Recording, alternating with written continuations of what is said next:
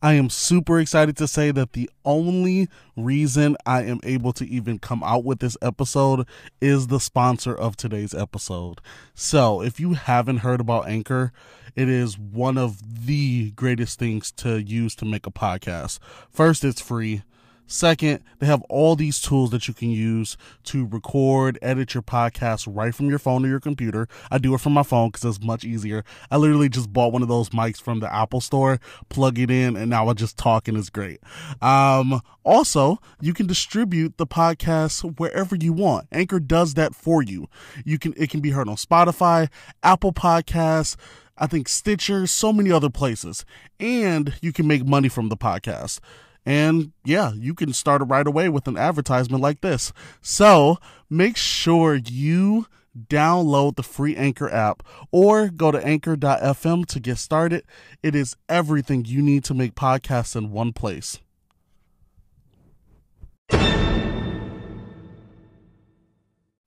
What's up, everybody? It's Dante, aka the Forensics Guy, and you are listening to the Forensics Experience, the podcast where we discuss topics in the speech and debate community with the world's most influential coaches, students, and alumni in the activity. And today, as usual, but even more so, I am super, super excited to be sitting with three fabulous ladies who are a part of something amazing. I can't wait for them to introduce it to you. This is going to be one of my favorite episodes. I'm loving this so much. I'm loving it already, and we barely started. So today I'm sitting with Ryan Hunt, Annika Seth, and Zara Chappell. They are with Beyond Resolved. So one of you, feel free to take it away and tell us what you're doing for the speech and debate community and how Beyond Resolved is doing the same.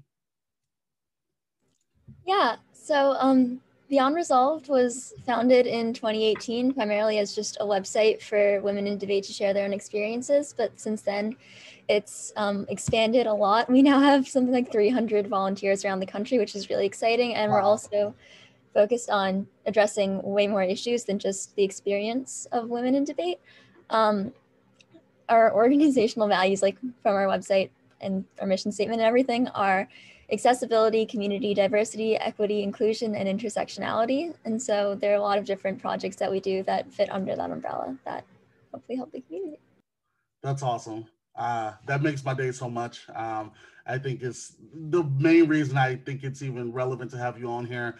For those who, obviously listen to my podcast, I have episodes where I'm talking about all of these things, and I really want to continue to grow and continue to have these conversations about how we can make speech and debate more inclusive, accessible, equitable, and everything. It's very important. And if you can have these conversations, and hopefully this can inspire people to start to make changes within their own community. I think, we like to think of speech and debate as one large like org, which it kind of is. The NSDA, the CFL, or if you're one of those people that are also in the NCFCA or TLC, NITOC, whatever, they're all large organizations that do speech and debate, but it also stems from the local, the small random city that I have probably not heard of in Kansas City that has, 200, 300 debaters that are trying to change their community.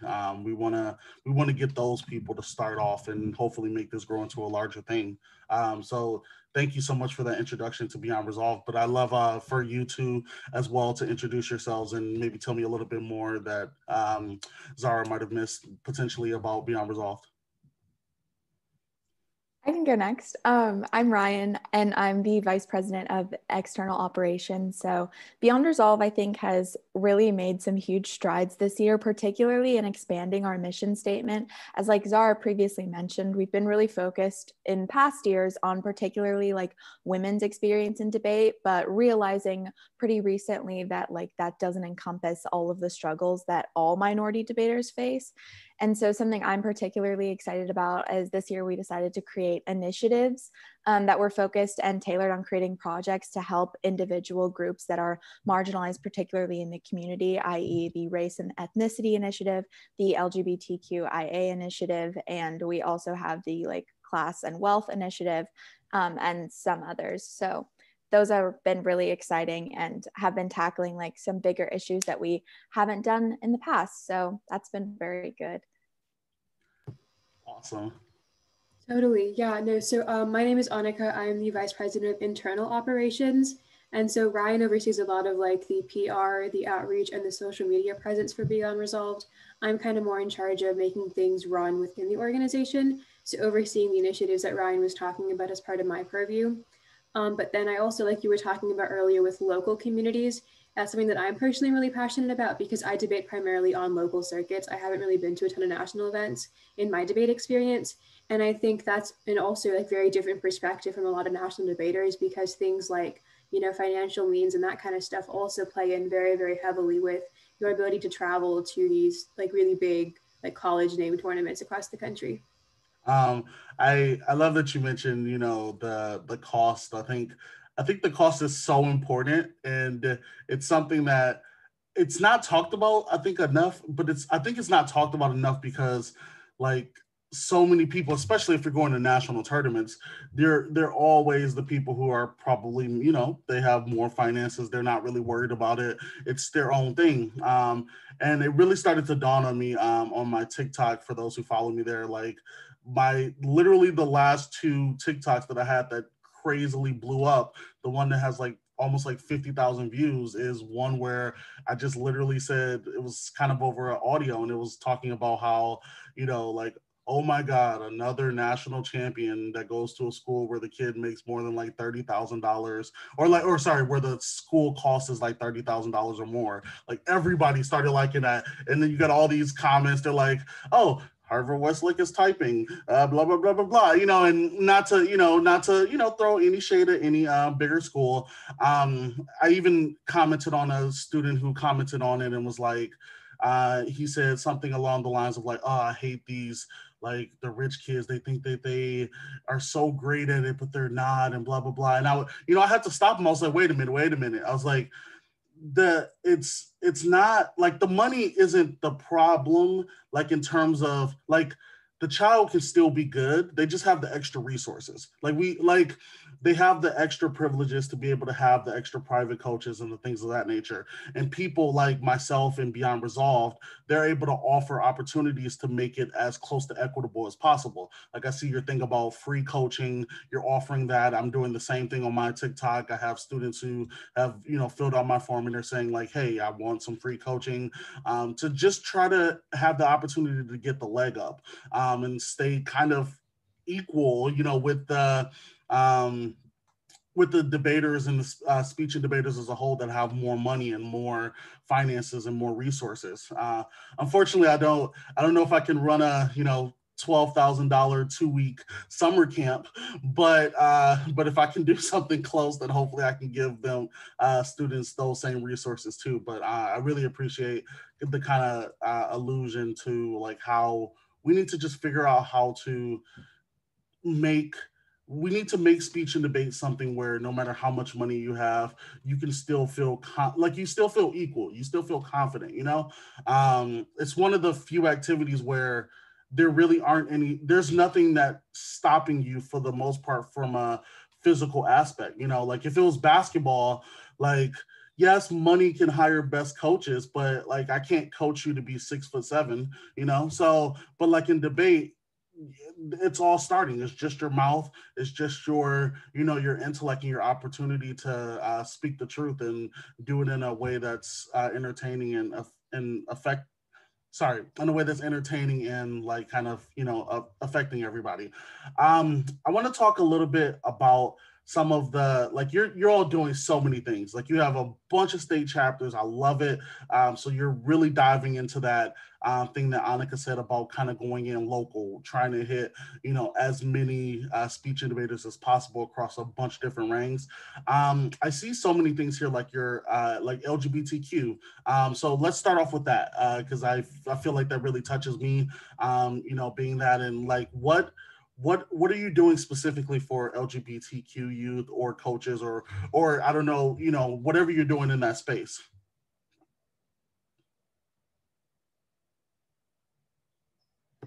I can probably start with this one. If anyone wants to jump in, like please feel free.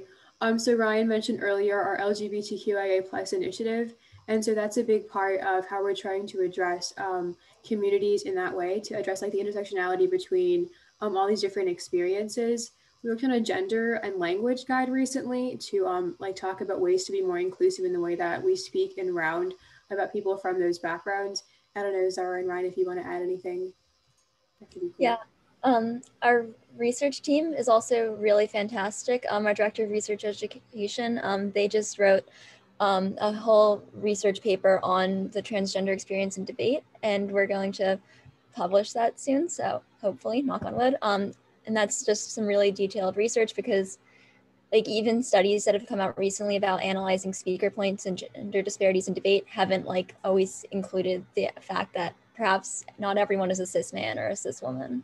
And that's something that I think is a really important starting ground for a lot of other conversations. And I think something else that's really important with like all of these like individual initiative like groups of people we have is that we also have a mentor program, which anyone can apply to as a mentee if they're a debater. And if you're a junior in high school or older, you can apply to be a mentor. And this is just a way for students who don't feel like they're represented on their team or they don't know anyone like them in debate. They can just meet someone like them and like have someone who they can discuss aspects of identity with, which I think sets us apart from like other debate mentorship programs that are more focused on just providing individualized coaching. We really want to make sure we're emphasizing that emotional support. That's awesome. I love, wow, that makes me happy. I love to hear that. There are so many things that I see you all are doing that's really changing the speech and debate space. It's just so great. So I guess my next question really is about figuring out, well, I want to know a little bit more about you all. Usually it would be a little different. It was just kind of individual, but it'd still be great to kind of know like all of you on a larger scale. Which of the communities do you identify with that you want to speak on? And then how do you think, you know, being that way in one of those identities has been an effect on your speech and debate experience? Also, I'm sure everyone's curious, like you all have some very important positions from vice president to all types of directors. Like, are you students? Are you college students? Are you high school students? Are you 40 years old, but you look really young? I don't know. Let us know. Yeah, so we're all high school seniors. So I joined Beyond Resolved when it started my sophomore year, and then Ryan and Annika both joined like during the second year it ran last year. So Beyond Resolved is still a relatively new organization, and there's always been this massive focus on it being student run, which is really important to us. But this year we did add an advisory board, which are adults who are like ranging from like current college students to people who've been coaching for a while, because we think it's important to have that perspective, especially as our organization grows.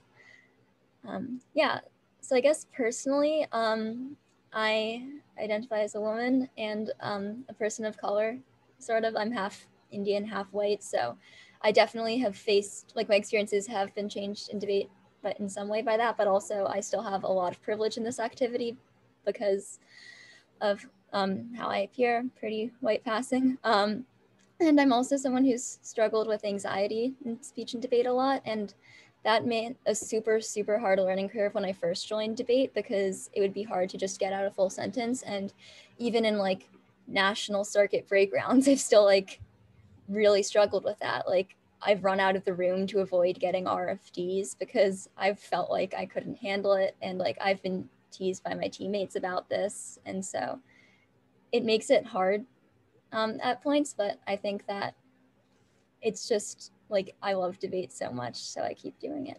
Yeah. That's awesome. Yeah, so I'm Ryan, and like Zara said, my freshman year I did Beyond Resolve, but I wasn't like actively like working in the organization. I was actually in the mentor program, which was a really great introduction to like actually working in the organization. And then later I like got more involved in like actually volunteer work and things like that. But I also identify as a woman, and I'm also a Black woman. So I think that like that has really shaped a lot of my experiences in the debate space, particularly because there are like none in public forum in particular, which is the type of debate that I do. And it does make it really hard when you're walking around tournaments and you don't see like anyone that looks like you. And I also understand that, like, as a person who is lighter skinned, I do have a privilege that I can appear white passing if I want to, which not everyone is like given, like has that opportunity. But I also think like over my debate experience, I've been trying to read more arguments that actually like pertain to like my identity and like also my partner's identity. And so I think like by doing that, I've actually been able to like really start to like love the activity more, because I remember in like sophomore year and stuff, it was just really difficult to be like, well, I feel like I'm at a disadvantage. Like I'm not winning rounds. People are telling me my hair is unprofessional. Like, and I don't know, like I can't change those aspects about me, but I can start talking about those aspects about me. And I think that's particularly why I'm so excited about like the race and ethnicity initiative that we created this year, because of all of the like wonderful things that they're doing in terms of like research projects in the debate community in general. And so, yeah. That's great. Thank you. Yeah, hi, I'm Annika. Like I mentioned earlier, like Zara and Ryan, I also debate PF. I began as a freshman in high school, and I got involved with Beyond Resolve as a junior when I went to my first bid tournaments on the national circuit. I was never like super competitively successful. I like made elims and like got a speaker award once. Like it wasn't anything crazy. But I think my experience on my team at Montgomery Blair in Silver Spring, Maryland, it's primarily men, almost entirely men. The people who joined and left the team for like the national circuit were all women who like would quit because of like the boys club mentality. I'm also bisexual, and like comments like, oh, like why don't you go ask like that guy or girl from like so and so team and then get prepped for us, like, you know, stuff like that I think was not very infrequent on my team. And like I don't want to call anyone out, like they're making reforms and stuff, which is cool. Like love Blair, thanks everyone if you listen to this, you rock. But it was definitely an experience that I think is pretty common to a lot of people who join national teams later in their career as debaters, like being told you aren't good enough, or you're like, you know, you're never going to make it, you're never going to bid, etc. Like Zara said, I definitely have a ton of like class privilege too. Like I had the financial means to go to these tournaments. I know a lot of girls on like in my high school who wanted to compete, but if they were the only girl going and they had to buy an entire hotel room and they couldn't split it with someone else, that was a really big financial barrier for people. Because like, you know, if there are 4 guys going, they can all pay a quarter of a room share. If there's 1 girl and it's all male coaches, they can't really split. So I think stuff like that definitely made me realize just how much disparity definitely exists in our community on all fronts. And then I got involved with BR. So I really admire the work that this organization has been doing. Zara has been here since the beginning. She's our president. She hasn't mentioned that yet, but she runs the entire thing. So it's pretty cool. Hello, Mrs. President. So I am really interested that you mentioned the part about like hotel costs and things of that nature. It's weird because I never thought about it, but I guess the reason I never thought about it is on the positive side. You know, shout out to Brookfield East, Steve Sexton, RIP, amazing coach.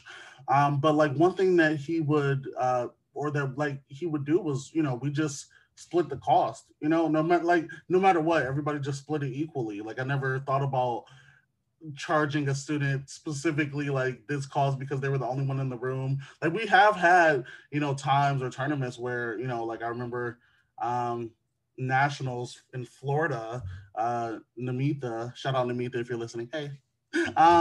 But like she was in her own room because she was the only girl that qualified for Nats, and she paid the same amount that everybody else paid. You know, it was just equally split, no matter if you had to share a room or not. So that's interesting, just to kind of even think about that. But I think the only reason I even mention that is because I think on the grand scheme of things, if you're listening and if you're a coach, it's much better to just, you know, make everything at least equitable in some way and have everybody just pay the same amount if they do have to pay, which it would be nice if people didn't have to pay. I wish the schools valued art a little bit more, but that's a whole nother story for a different podcast. But if they do, then, you know, make sure it's equal. I think it's unfortunate to have, you know, the girl pay for an entire room. Or even on the opposite side, if you're a boy on a team of all girls, then it was still the same effect. Just make sure it's split and it's equal for everybody, definitely.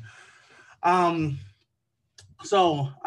I another thing that really kind of presses on me is the kind of disability and mental health thing that you all are doing. I see that you're making initiatives and strides in that as well. I'd like to hear a little bit more about that.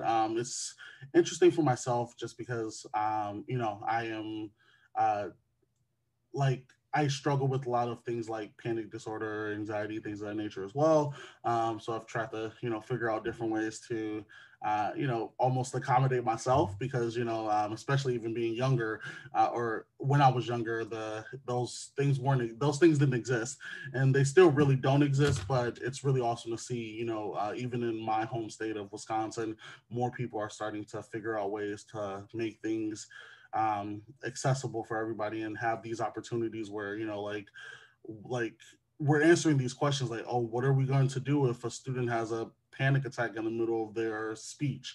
How are we going to create a space to make students feel comfortable when there's thousands of students roaming around in a school, you know, on a given Saturday? Are there small spaces where students can feel more comfortable if they need to, and all types of things like that? And it's tough because there's a lot of resources that have to make that happen. Um, but so I'm curious, like in your strive for trying to tackle the whole disability mental health thing, are you just focusing on like students? Have you been talking to like coaches, judges, tournament directors? Like what's going on here, and how are you able to try your best to make sure that this is also a great space for students who may have to deal with those unfortunate things as well? Yeah, so one of the main things that our Disability Mental Health Initiative has been working on is analyzing what the NSDA considers to fall under ADA accommodations. Because one of the things can be interpreted as literally like, if you have ADHD, you aren't allowed to like take medicine that helps you focus during a debate round, because that would be considered an unfair advantage. So it's just doing a lot of research into what is like legally okay in a competitive like student event, and also like what can be changed to help students more. um, a lot of the other work that the initiative does is kind of just, again, in our blog posts, in the anti-bias training that we're working on putting out for judges. We talk a lot about how things like eye contact, stuttering, like even hand gestures can be represented in certain ways that seem unprofessional when really they might just be something that someone can't really control. Another thing we've been working on is a guide to running a like team in a manner that helps all of the students, so an inclusive way, but also if you don't know debate and you want to start a debate team at your school, where do you even get started? And so I can talk more about that later, but one of the things that we've been making sure to include is how can you make sure that the team environment doesn't get really toxic, and how do you make sure that everyone feels comfortable in such a tense activity? Awesome. I really like that you talked about the kind of like judges talking about things that a student might not be able to control. I I'm really interested in like the work that you might be trying to do to fix that, and the work that others are trying to do, because I think that's so tough. You know, this is like in this essence, you know, especially from, I feel like more of a speech side than a debate side, but you can also say it in kind of debate too. But from a speech side, especially, like if you're doing something like poetry and you notice that this student keeps like doing this thing with their hand, like it's tough for a judge to really know, like, oh, I didn't even think about the fact that that could be uncontrollable. But also, you know, how do I know if it is controllable or not? You know, like I still want to try to judge as fairly as possible with that, and try to make it so that, you know, every student receives like the equal, you know, amount of judging and things of that nature. It's a really tough one. I don't have the answers to that, and I'm sure you might not 100% have the answers either, but I'm really glad that you all are kind of figuring out and trying to answer those questions, because there's so many small things that we don't think about. And I am super excited to hopefully one day be 90 years old and look at the speech and debate platform and see that, whoa, this has changed significantly since I have been doing this podcast. So I'm, very glad at what you all are doing. You said you were going to talk about something later. So can you bring that up now? Because I want to hear a little bit more about that. And like this would be a great next part for the conversation. Yeah. So one of the things that we've been working on is a guide on how to start and run a debate team. So we include things like how to find a teacher to sponsor you, how to raise money, how to use NSDA's website and tab room to register for tournaments, how to run practices, including a bunch of different drills, how to choose what kinds of events are best for your team, how to like just figure out what tournaments to attend, and just things about tournament procedure that aren't inherently obvious if you haven't done like the one clap rule, for example. And then also just how should you be a good team captain, and like how can you make sure that your team is having important conversations about the community. This is something that Spencer Burris Brown and Lauren Kim, just wanted to make sure I got their names right. They started this. They've been working really hard on it, but it's really great because we have so many volunteers. Like everyone's just able to write a little bit about what they know. And then at the end, we have like hundreds of people who are willing to help people get into debate and do it in an inclusive way. So we're focusing on polishing up everything. It might be out by the time this podcast comes out, hopefully. Okay. We're working on a section all about online debate as well, like how all of the different technology platforms work, how you can just make the most of an online tournament, how that can be used to your advantage, because we've had a lot of conversations about online debate actually within our organization. And on the one hand, it's great because tournaments end up being like cheaper for the most part, even though some tournaments still charge hundreds of dollars for entry fees. Yeah. Yeah. But like at the very least, it might be easier to get a judge or a coach to watch you or like to help you out. And how it's like a lot easier for people to compete in larger tournaments. But on the other hand, there are a lot of problems that come with online debate. Obviously, like internet connection and technology access is really, really like just not equal. So one of the things we've been working on through our Wealth in Class initiative, Chelsea has been really great with this, using donations of Ethernet cables and microphones and just any technology debaters might need. We actually have a form on our website where you can request that and we'll send it to you. We're doing our best to meet every request that we can. So far, we've been able to send out like a few Ethernet cables, but we're working on expanding to other technology. And then another thing we're working on, more big picture, is just getting more sponsors like on a consistent basis from like businesses and law firms so that we can just pay tournament entry costs and pay coaching costs for teams who need that. And that's something that's a bit more tricky because it obviously requires a larger donation, and it also requires us to like have access to teams who like might not be as involved with like the debate community enough to like know that something like Beyond Resolved exists. That's a good point. But that is that's so amazing. That is refreshing. I'm sure a lot of other people listening to the podcast also just sighed. They're just like, wow, this is great that you are offering so many things, from like donating materials to like helping with the cost of going to tournaments and everything. It's just absolutely amazing. I love it so much. Yeah, thank you. Wow, thank you so much for doing that. It's just great. I I had to roll my eyes a little bit at the whole, like, how are you? I know, I mean, I'm definitely throwing some shade, but I'm not gonna pick any schools and throw them shade yet. But like, there's no way somebody should still be charging like $150 for an entry, and when it's literally just a glorified Skillshare presentation. Like nowadays, like it's just a video. Like you are accepting a video. Like I can see oh man, it's just crazy. I don't know. But one day we'll be able to work on it. And I guess in the grant at this point, some debate people are probably really happy. Their pockets are getting a lot bigger. But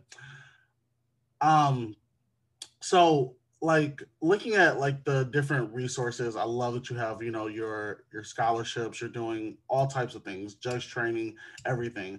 Man, wow, you're doing so much, from coaches to students to judges. It's just amazing. I think one space that might not have been touched, that people might be interested to know if you're doing anything in that space, is like the like for parents. Like do you have any resources for parents that could be useful as well, and what are you giving them? So I think I can talk about this one a little bit. So particularly like right now, I think the judge training aspect of this kind of encompasses a lot of like parent things too, particularly because parents are now more than ever are really becoming judges for their kids, because tournaments are becoming more accessible when they're online, which can be a good thing, but can also be kind of unfortunate in terms of like, well, now that they have to learn how to judge, which is why I think that our judging training that like we're developing right now is really, really important. And I think is going to be really helpful moving forward. It's on our website. You can complete a Google form to basically just say like what you want to see in judge training. And I think that this could particularly apply to parents, is if students wanted to ask their parents who are judging in a tournament and upcoming, like what are some things that you need to know, or what that you want to know about how to judge a round, because I think that everyone really has their own like paradigm of how they judge rounds. And I think it's really important to kind of like sort of condense that and make it a lot easier for like parents to understand the activity that their kids are doing and how to best support them in that. And I think you can also like accomplish that through judge training, which I think is really cool. So yeah. That's awesome. There are two other things that you are doing that I think is really great, that even if I don't ask questions about it, I just want to mention that they have it. Your coaching database, where you have like a centralized list of like coaches that are looking to be hired. I think that's awesome. And then also probably my favorite right now that I'm looking at is the clothing drive. I think that's just so cool. I remember having this conversation with a coach from like New York, and we were talking about this really cool idea. We were like, we should like figure out a way to see like get a bunch of donations of suits and dresses and things of that nature, and like create it and then distribute them and stuff like that. I love that you're already like on that, and it's amazing. So if you have, for anybody who does have, I don't know if they can send them to you or something like that, but if you have those extra suits, dresses, and you're like, oh, I'm 19 now, I'm not doing speech and debate anymore, but I know somebody can get some great use out of these, feel free to donate them. If you're an adult and you're just like, I'm done with the interview process, I'm retired now, or whatever, I don't know, donate them, give them away, and it could definitely be used for a great purpose, such as this. So I am, super excited and love that this even exists. It makes my day. So, go ahead. Sorry, just about that, currently, as of October 25th, we're still working on a way to distribute things in a way that is like safe given the pandemic. True. So we're currently not accepting donations, but check back on our website. It's just under the resources tab. If you click on clothing drive, we'll post information there as soon as we have it. Awesome. So yes, make sure you go to that tab, and they're not doing anything right now, but keep the clothes. Don't throw them away. No need to throw away the clothes, okay? Make sure you keep them. But things will open up soon, and it'll be a great place to donate. So yeah, I'm super excited that I got the opportunity to talk to you all. I definitely don't want to hold too much of your time, but I'm really glad that we got the opportunity to just kind of talk about everything that you're doing in the speech and debate community. It's so amazing, and it is the best thing ever in my heart to just see young students that are coming up and making a super big difference in this community. These are some of the differences that people listening right now, they're just like, wow, I wish I would have made this, or I should have made this, or something. It doesn't matter now because it's happening, and this is a great chance for us to give a hand clap and just be like, wow, this is happening, and we are super excited. I totally know there are a multitude, a true plethora of people that are just proud of everything that you're doing, and they love all the opportunities and the resources that you have. And there might be some people that might not like what you're doing, and I'm sorry if they go to a private school and now they have competition, so whatever. Thank you so much for everything that you're doing. Once again, just reminding you of who's on the episode today. We got Zara Chappell, we got Annika Seth, and Ryan Hunt. Three amazing, amazing debaters that are changing the world. So yeah, feel free to reach out to them. And from Zara, can you let us know how can they get in touch with you or any of them and like Beyond Resolved and everything? Yeah, so we're probably most responsive over Instagram and Facebook. Our Instagram is @BeyondResolved and our Facebook is just Beyond Resolved. Our email is contact.beyondresolved@gmail.com. If you want to get involved in a more sustained fashion, applications are open for a free coaching service and mentorship. They're rolling no matter when you're listening to this. If you want to get involved with those, you can.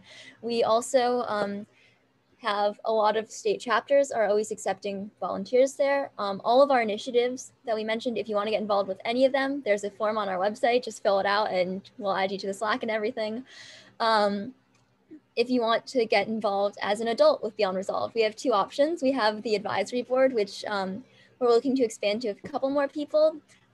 We have conversations like 2 weeks to a month for an hour just about what's going on with our organization, what directions we can take to help best help better the debate community. We also have an alumni council. So if you just want to like be a resource for students who are helping run, like let's say putting out resources for public forum, if you just want to help out with that, we can also connect you with the students who are doing that and you can serve as a resource for them. There's no time commitment for like the adult positions. We understand that everyone's really busy. We're just happy that there are so many coaches who are willing to help out. There are also just a lot of opportunities to help out that we might randomly post on our social media. So keep an eye out for that. Like the other week, we hosted a panel talking about how you can use speech and debate to help pay for college or use it on your college application, or even just what speech and debate is like in college. And we had some really great volunteers answer those questions. The recording should be up on our website soon about that. So yeah, and if none of that really speaks to you,